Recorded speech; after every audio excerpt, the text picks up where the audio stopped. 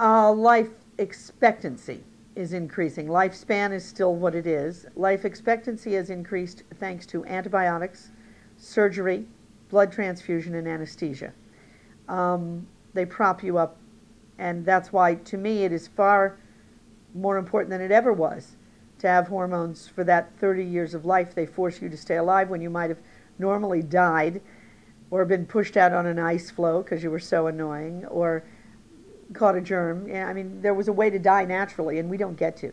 So we should at least feel good till they can't keep us here anymore. Well, this is quality of life medicine. That's all it was ever meant to be. Now, should we find it has some remarkable effect on cancer or heart disease, diabetes, Alzheimer's, that's great. But the premise was to feel good.